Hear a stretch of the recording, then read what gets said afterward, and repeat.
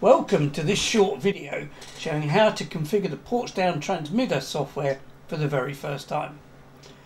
These instructions can also be found on the BATC wiki in the Portsdown user manual under initial setup.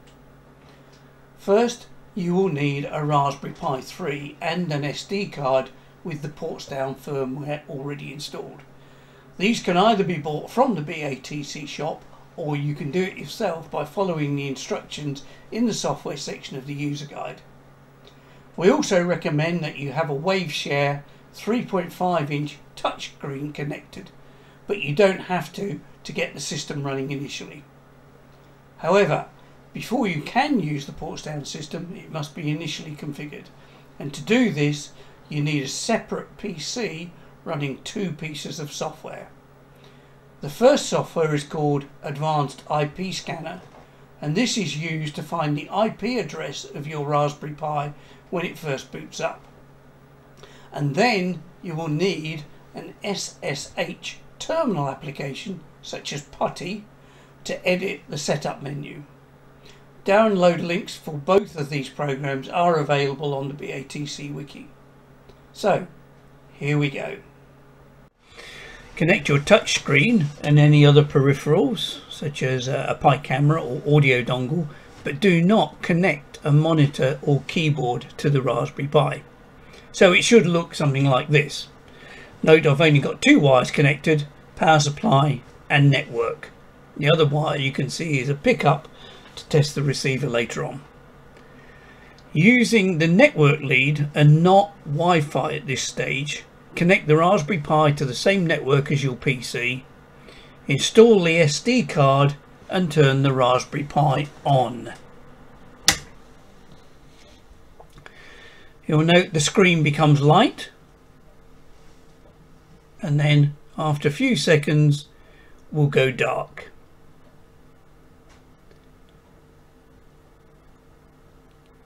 PC.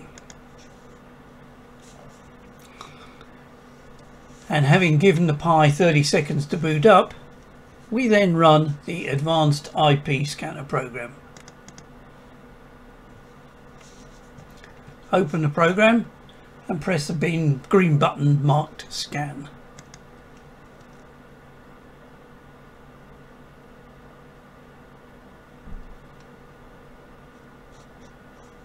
It is now scanning the network, and you'll see all of the devices which are connected to your network coming up, and you should then find one for the Raspberry Pi or the Raspberry Pi Foundation. As soon as that comes up, you can press stop, and what we do is we note down that number is the IP address of the Raspberry Pi. So write that down and then close the Advanced IP Scanner. Next, we open up the second program called PuTTY, which is a SSH terminal program. And once that's open, in the window for hostname, type the IP address of the Raspberry Pi that we just found, and then press open. And what you will see for the first time is it comes up with a PuTTY security alert, and that's fine. You can just press yes on that. At the login prompt, enter the default username of Pi and password Raspberry. Note that as you type the password, it does not appear on the screen. And so now you should see the following screen on the PC, which is the Portsdown console menu, and at the same time on your Raspberry Pi a BATC logo should have appeared on the touchscreen. So you have now successfully logged into the Portsdown software, and if you have a mini tuner with either a SUP2400 up converter or Serret tuner to cover 437 MHz, you can test the basic system using direct RF or ugly mode. Note that you do not need a filter modulator board to run this test, and the system comes ready configured. So simply press return and the console menu will show you that you are transmitting. If you now open up Mini Tuner and go to 437 MHz, 333 kilosymbols and 7/8 FEC, you should see a signal in the constellation display and a picture of the Raspberry Pi desktop in the display window. And if you do, congratulations, you've just made your first DAV TV transmission from your Portsdown. To stop transmitting, simply press return and you on the PC keyboard, and you will see the Portsdown menu again.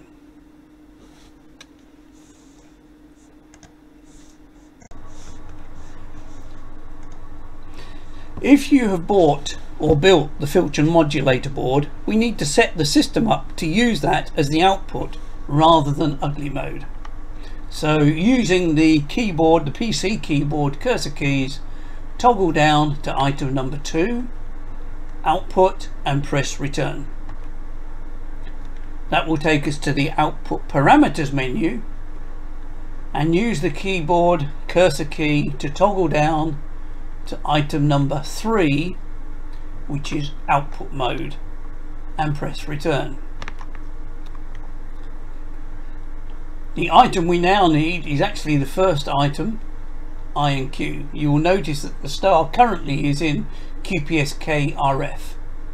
So with the red highlighter against I and Q, just press the PC keyboard spacebar. Now press the tab key on the PC keyboard to go down to OK and hit return. Now it will ask you a couple of questions about what pins to use on the board. These are already set to the defaults for the Portsdown, so don't change anything. Simply use tab to highlight OK, and on the second time do exactly the same. So tab across to OK and press return. You will have now returned to the main menu. The next thing we need to do is to set the Portsdown up so it no longer needs the PC to be attached and will automatically boot into the touch screen. So using the cursor keys, we toggle down to System Setup and press return on the PC keyboard. We then select the first menu, which is item 1, called Auto Start, and again press return.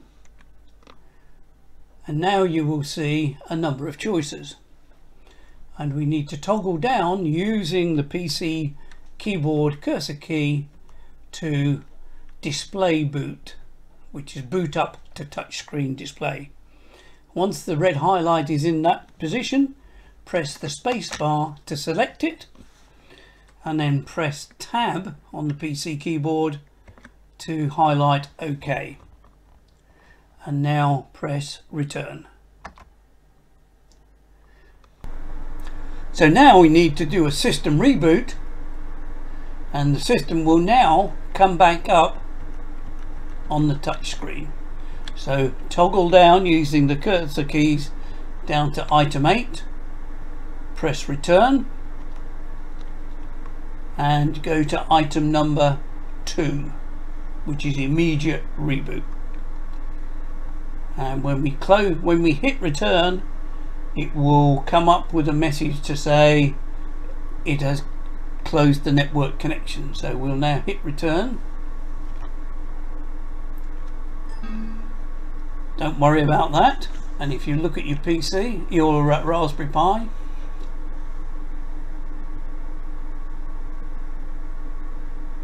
you'll see the screen has gone dark. And after a few moments, where it's looking actually for the network, it will come up with the Portsdown touchscreen menu. So the system is now configured for touchscreen use. There is a number of other options that you need to set, but we will look at them in the next video.